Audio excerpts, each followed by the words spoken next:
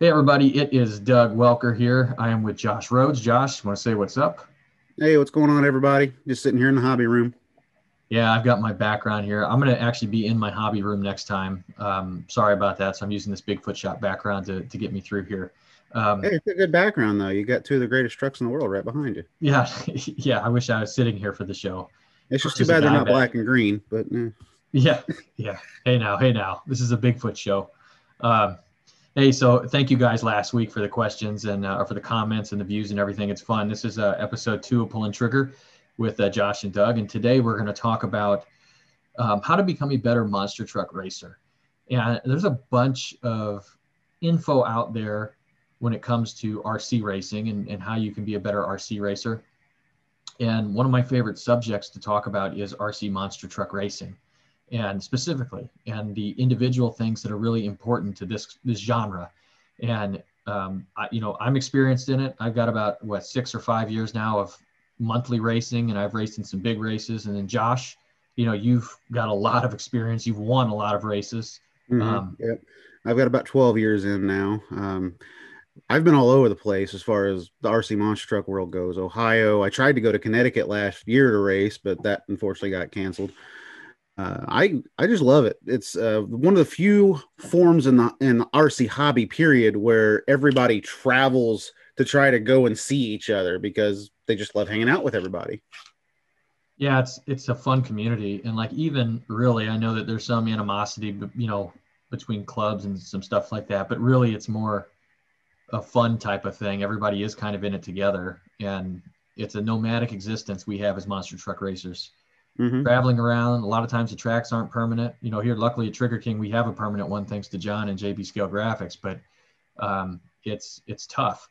And just because you're racing on a bunch of different surfaces, a lot of times the track is a pop-up track. You could be on carpet, you could be on anything. And so let's Not talk. only that, but you got to go and abide by different series rule packages as Yeah, well, because our rule package is different than Michigan, and Michigan's is different than New York.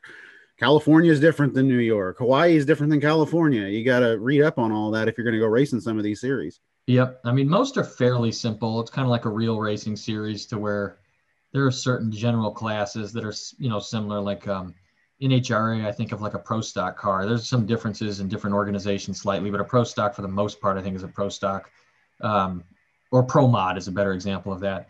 But let's start off here.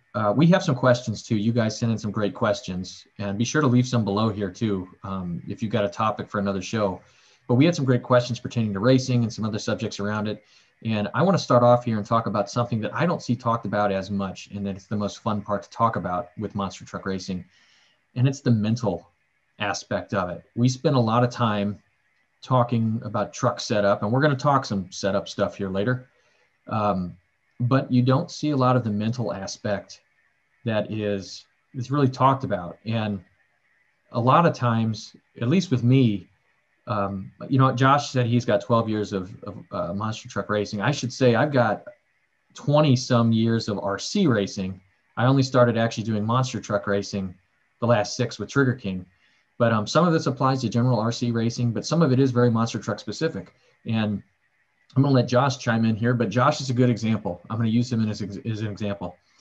When you're lining up against an opponent, monster truck racing is very much like drag racing, and it's one on one. So you're really racing your opponent, right? And I know that we say race your own race, and that is true.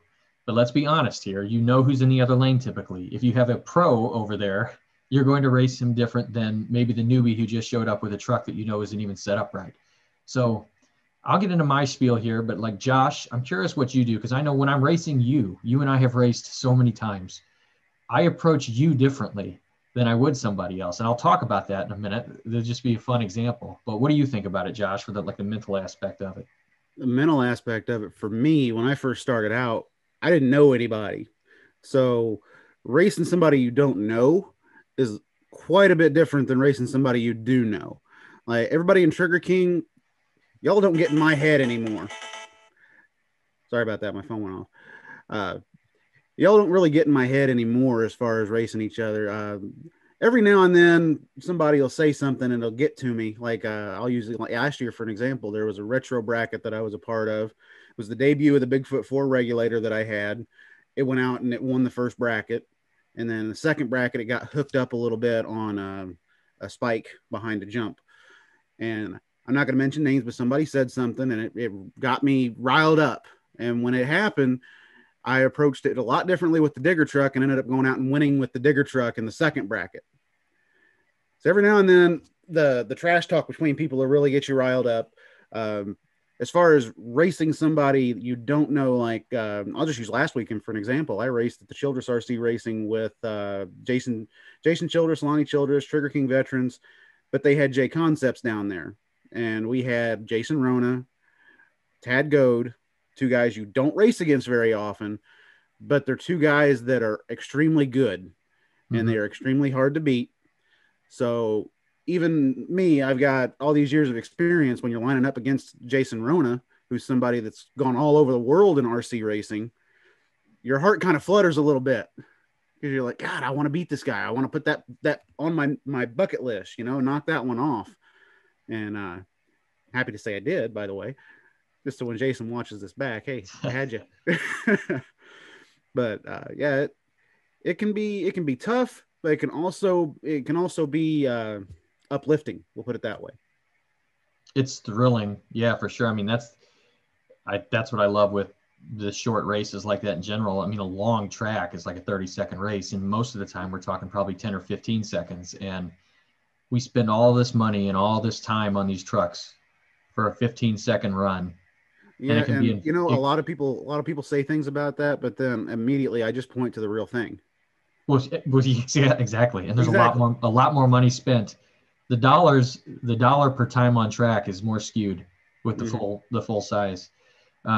People say that, but I would imagine most of the people watching this are people that are either monster truck racers or they're at least interested. And I do appreciate this is kind of a niche thing because a lot of people haven't gotten to race, but it's hopefully you kind of take some advice if you do come to your first monster truck race. Being so short, it is thrilling, and it's amazing how you can make a million practice runs. It might be a simple track. As soon as you're lined up there against somebody else and there's a light that's about to go green, you'll start doing crazy things.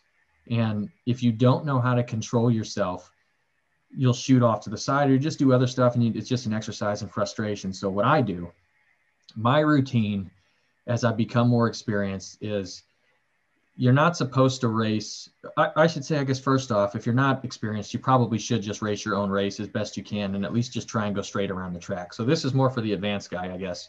I use it like it's poker playing. And I'll use you for an example, Josh. If I'm going to race you, I'm going to, a lot of times I'll make up my mind beforehand and say, I'm going to go all out this run. I'm going to like pin it to the floor. And if I screw up, I'm fine with it because I have to race fast this round. And a lot of times with you, that's what I will do, is just go up there and say, you know what, I'm not going to worry about screwing up a start. I'm going to hit this thing as hard as I can. And I know I have to race it as fast as I can. And I'm fine if I screw up. I mentally tell myself I'm fine if I screw up, but I have to race this hard. There are other guys that I race who, if I know I've got a pretty considerable advantage, I will dial it down a little bit because I don't want to just, shoot off a ramp sideways and miss something. I don't want to penalty and take myself out of it. So when you're talking like a Jason Rona, I've raced him multiple times. And yes, that's the same thing I tell myself. You know what? You're going to race this, me talking to myself, you're going to race this as hard as you absolutely can. And if you roll the truck, if you do something stupid, you're going to be fine with it. And I just accept it going up there. And then I run it as hard as I can.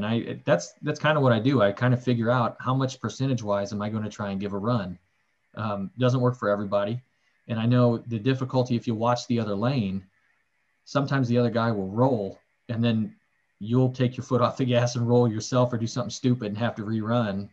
And so it's not, you don't always want to watch the other guy, but that's my strategy, Josh, is that I know how much I have to give. And make the decision with myself. That's what I do before a race. Yeah, I hear you. As far as when I'm racing somebody like you had mentioned, sometimes, and I'm very guilty of this, I take some people for granted sometimes, and I'll end up. I can think of a race a few years ago. I'm not going to say who I was racing against because I don't want him getting in my head. But I remember I went out there, I was like, oh, I'm going to take a little bit easy this pass. And when I did, I was actually surprised that I lost the race, just flat out lost it.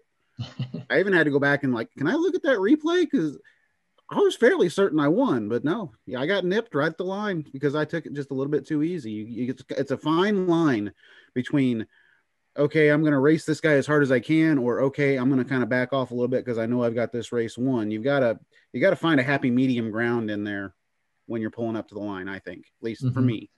Yeah. And when you were talking about like the heart thumping, what I try and do also is I take at least one deep breath whenever I get up there and get my truck ready. Yeah, I do as well. I ready myself in the stance with the controller. I always do the same thing. I wiggle my front wheels just to make sure the radio is working correctly. And make sure the truck is on. Well, that too. Yes. And I stand there and then I take 1 or 2 deep breaths to slow myself down. And like, that's when I feel like the focus hit. And my best race days are always whenever I have that focus on. And one thing that I love, and a lot of racers get this, they're admittedly, if you guys watch this channel, very few times that I actually, will win the thing, but there are times I get in a groove and I'll tell myself mentally before the race that you've already won this race. You're going to kill this guy. And if I go up there with a killer instinct mentality, normally I do win.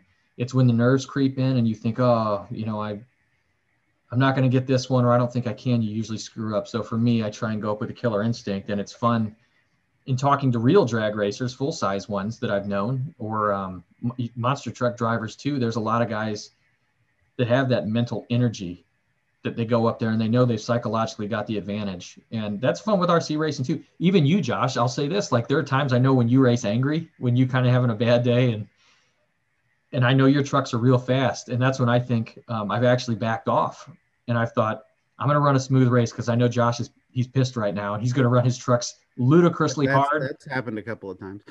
And it's not just you. I'm just using you as an example because you're here. But your trucks are so fast. And that's why I know that Brandon, if you're watching this, Brandon, you're another guy. I know that if you're angry, if you're racing angry, I've got a mental edge. And that's what's part of, it's a psychological game. That's one of the things I like it so much. You get that with other RC racing, of course, too.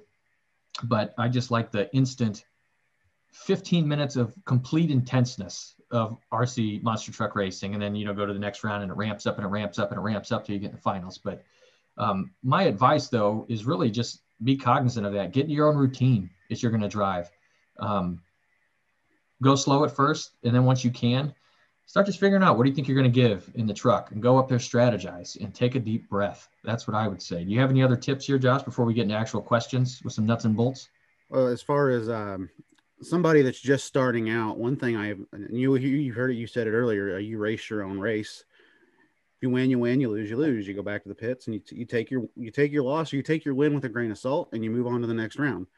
That's what you need to do when you're first starting out. When you get a little bit more advanced, I still say do the same thing, because you're more of an advanced racer now. You can hit those jumps a little harder.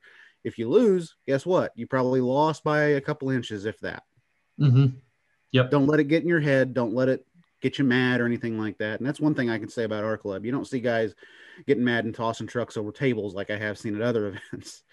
Yeah, or other RC events. I mean, I've seen fist fights at RC Dirt Oval sprint car races.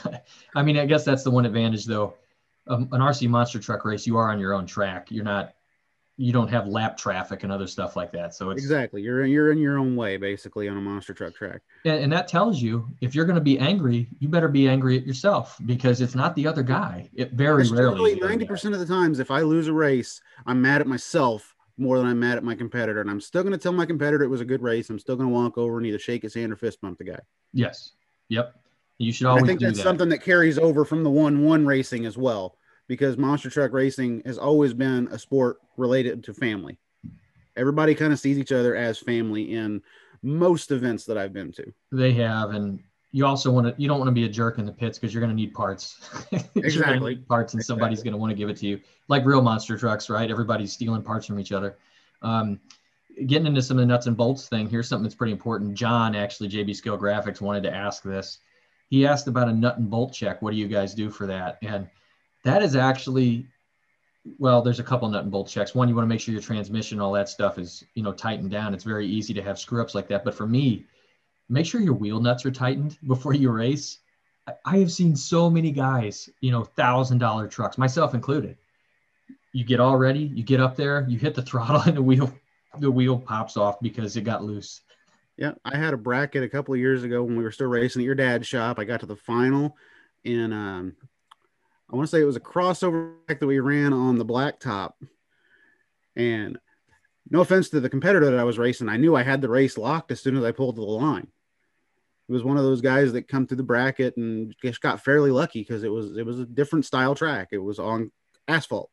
Yeah. As soon as I hit the throttle, right rear tire flies right off the truck. And I'm fuming mad driving the rest, not even trying to drive the rest of the race at that point. I'm like, gosh, dang, I just threw this away. And honestly, when I look back at that, I lost that championship by 1 point. So That there Pro you Mod go. Racing lost it by 1 point. If I go all the way back to that first bracket, had I won it, I probably would have won it by a point.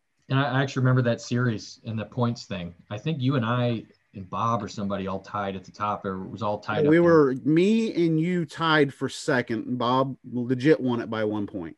It was it just shows you just how crazy that is. Even if you're bashing, you should always check your wheel nuts, because monster trucks in particular have a real nasty habit of, even sometimes the serrated nuts. I mean, normally if you want to use serrated nuts, those normally do work the best, but every once in a while still, those big tires have a way of backing out, and you might not know they're loose until the absolute worst time. And that's how you normally strip out hexes, is having a I had loose that happen nut. last year. Yeah. Yeah. I mean, You're about a hex because your tire's loose. yeah.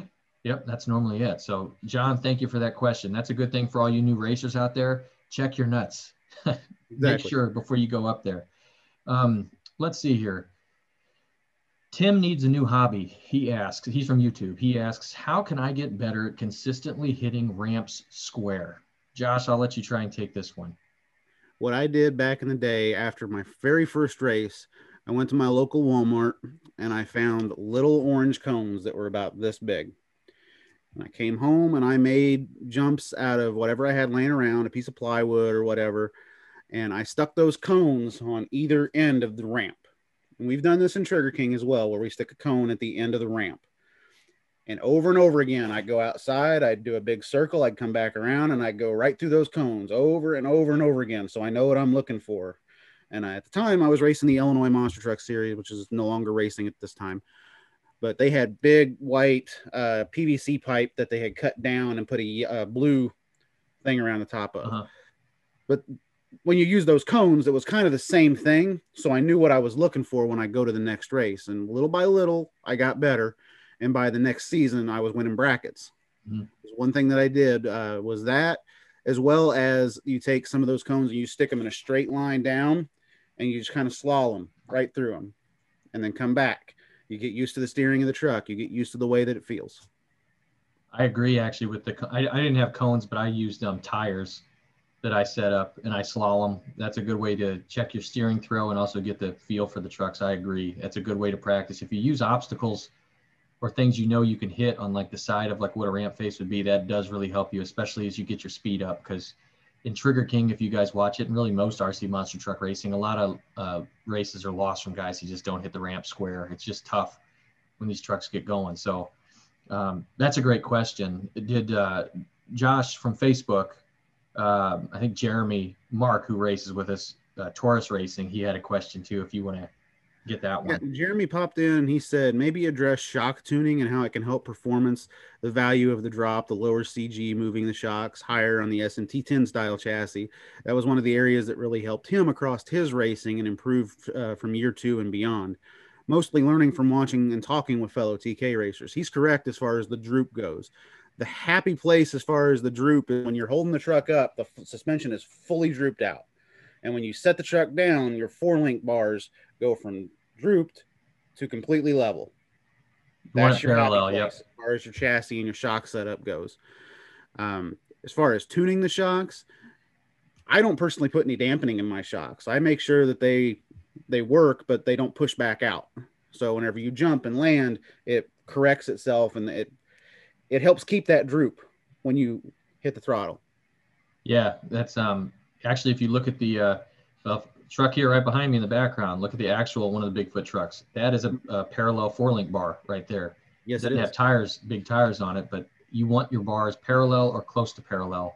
That means your center of gravity is good. That's like what makes the Losi LMT so great out of the box. Is it's got a great suspension and a great layout. In the SMT10, you have to change your shock mounting positions.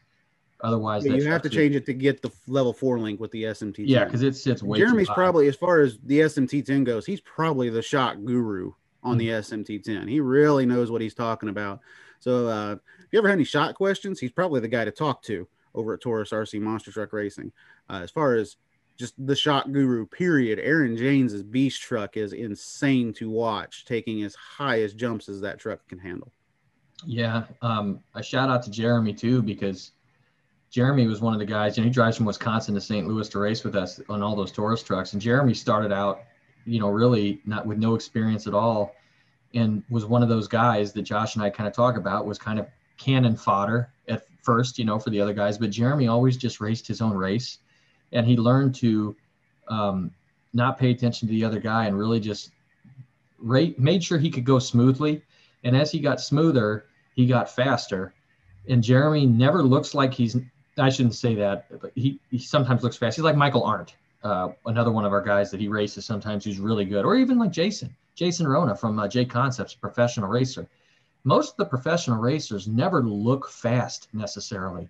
They look smooth, and they're driving very fast, but because they look smooth, it's not the out of control. That goes back to the mentality thing that we were talking earlier. Those guys are so smooth out there. If you're watching them 2 and 3 rounds in, and then you've got them later in the bracket, that gets in your head. It does. And you normally want to race harder against the smoother guy, and already you're on tilt. Like a gambling term, or whatever. You're on tilt already, and so they have more of an advantage because they're going to run smooth, and it's very intimidating to run against the guy who isn't going to make a mistake, because that pushes you to make you want to potentially make more of a mistake yourself, and that's just kind of the fun of it. Let me think here. We'll go to another question. Let's see. So Tom Schuster, he asks, what are your favorite aftermarket chassis for racing clods and shafties? And you know what I think we should do with that one, Josh?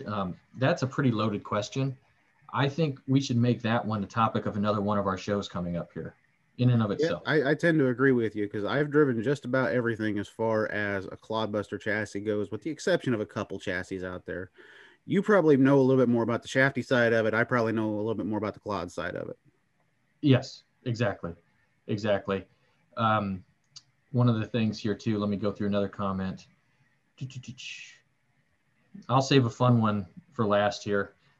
Black Ops asks, actually a couple people asked this, but Black Ops from YouTube asks, I would like to know how to get into monster truck racing, and is Trigger King a private club only?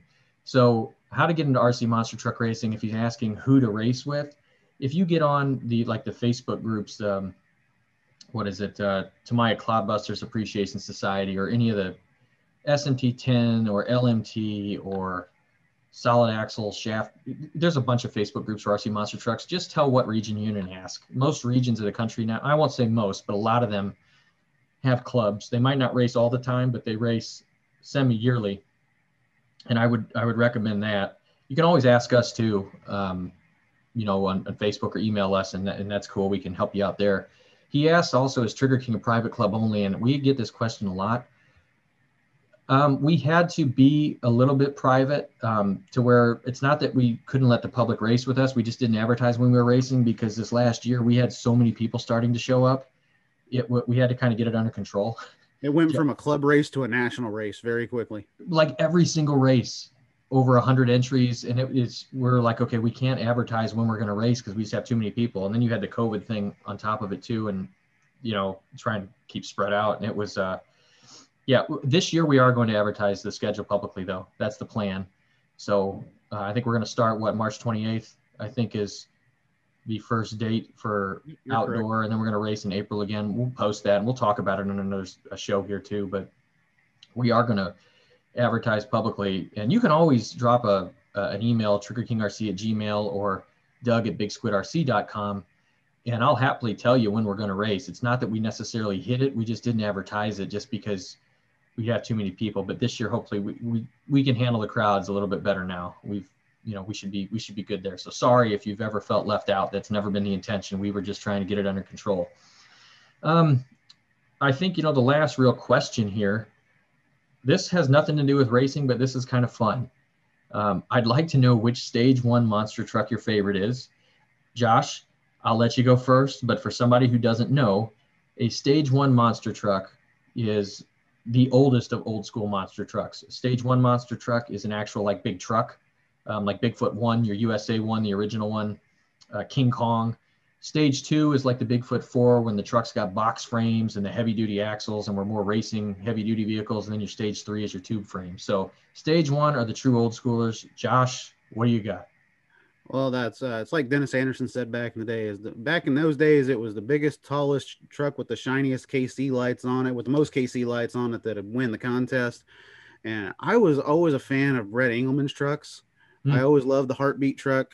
Michigan Ice Monster was one that stood out to me, like I talked about on my podcast with you, as well as Nick Davis on the Retro Monster Truck Review. That was one that it popped. The Michigan Ice Monster was something that we didn't see back in those days. We had the really clean look of Bigfoot and USA 1. We had Monster Vet, which was unique. It was a Corvette bodied truck. Yeah. But it was still a plain maroon paint scheme. Michigan Ice Monster, to me anyway, and people say, oh, Snakebite's the first 3D truck. I don't know. This thing had a giant monster coming off the side of it, as well as on the windshield. Imagine Brett trying to drive that thing, by the way, with the monster painted on the windshield. I did wonder back in the day that when he had that like white, it was like white paint or that white window chalk paint that was the monster. It looked like you couldn't see anything out of that windshield. It reminds me a lot, and I'll put it this way. You've seen Talladega Nights with Ricky Bobby when he's got the Fig Newtons decal on the front on the windshield. That's probably what it was like driving that truck. Well, in fairness, I can't remember what he drove like, but he probably had his head out the window anyways. He was one of those guys that kind of had his head sticking out the window. But as far as stage 1 trucks go, Heartbeat is definitely one of them. Ice Monster is definitely one of them. But the ultimate is Excalibur. I was wondering. I didn't know if you were going to go the Grandma route, although Grandma is really stage 2, I suppose. No, I would still call Grandma stage 1. It was a very competitive truck in TNT, but it broke a lot. Yeah, I guess I'm thinking of I'm not thinking of Grandma. I'm thinking of Digger 3, right? Which was the late TNT truck? The late TNT truck was 2. 2. Okay, I'm sorry. I'm getting all my Diggers confused. Listen, I'm a Bigfoot guy. Yeah. You keep your blue stuff over in St. Louis. I'll stick with my black and green. Sorry for the dog barking here. Sorry, my dog. Now it's yours. Sorry here. I've got a husky right next to me. So my favorite, this is tough actually to think about which is my favorite. There's a lot of choices. Yeah, for stage 1, I mean, because you think of which ones look the best, maybe, but which ones were your actual favorite.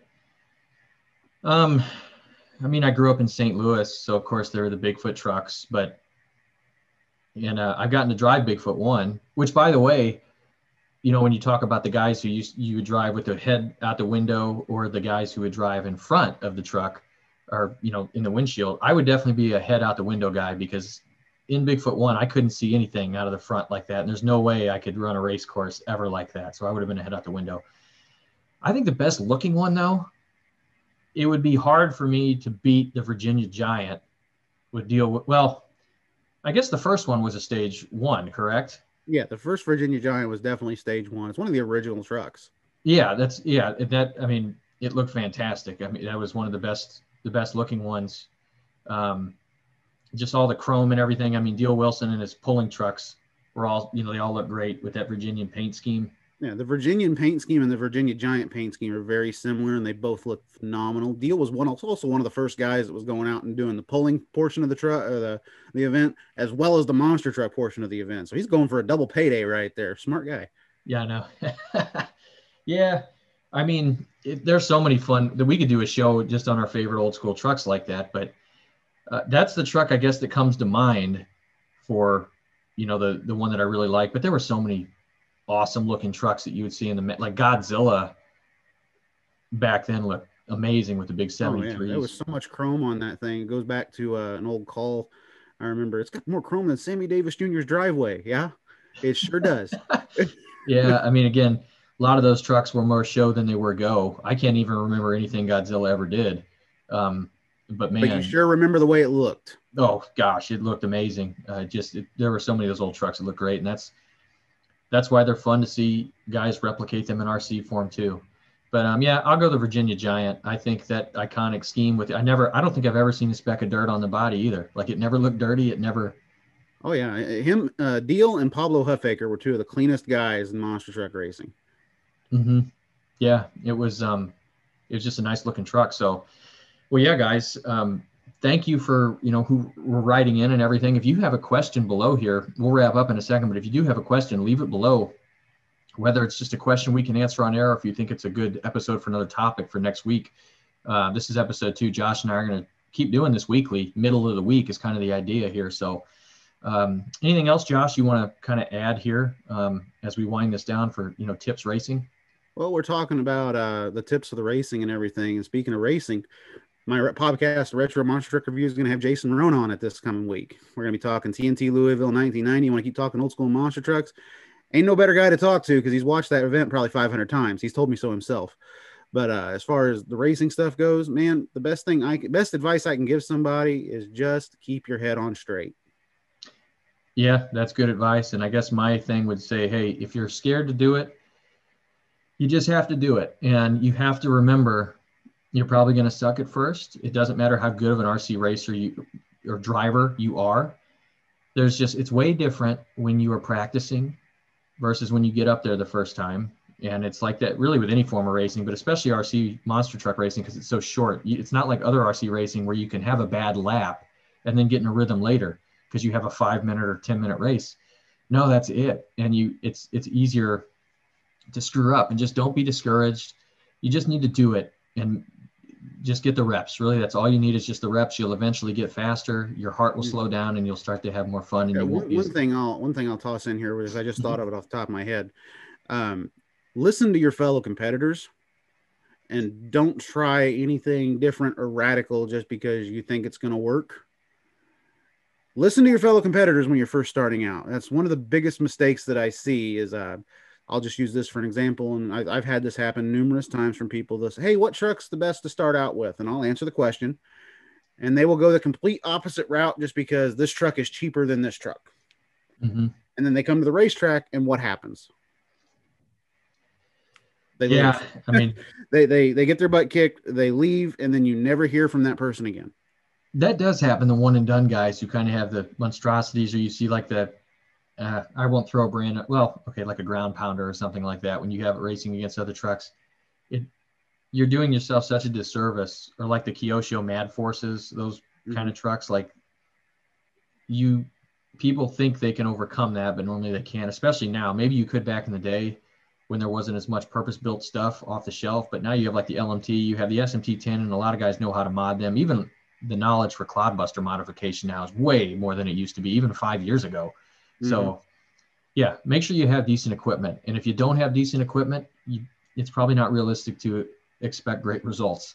But, one of these times, what we're going to do here, Josh, I think another good one would be how to maybe start your own club or how to start your racing, because Trigger King started with just 4 guys jacking around, and anyone can really do that as long as you've got some buddies. If you got 3 buddies, you can go monster truck racing. You could do it with one other person, but at least then if you've got 4, you've got a bracket of trucks. Yeah, you got a bracket right there. Yeah.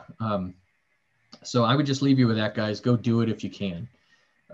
Thank you guys very much for watching. Josh, I know, Josh, you want to plug yourself here one more time? Retro Monster Truck Review podcast coming up this week. Jason Rona is going to be the guest host. TNT Louisville 1990. Can't wait to talk about it. You can find me on Instagram at Josh Dig Rhodes. You can find me on Facebook at Josh Rhodes RC Racing. And the Retro Monster Truck Review on Instagram is at Retro MT Review, and Retro Monster Truck Review on Facebook. All right. And hey, everybody. My name's Doug. You can read my column midweek, the Monster Truck Madness column on BigSquidRC.com. I normally do the Big Squid Live anymore that we do on Thursday nights around 8:30 Central Time. I've been on there a bunch with the Big Squid guys. And yeah, guys, you're going to check us out here next week with more episodes of Pulling Trigger. And soon enough, we will be racing again. We're trying to get through the winter here. We're going to have a busy summer, busy spring, but we're trying to get through the doldrums here of winter as we, do this today. It's actually snowing out here in both of our Yeah, it's houses. So pouring snow. yeah, same here. All right, guys. Hey, thank you very much for watching, and we will see you soon.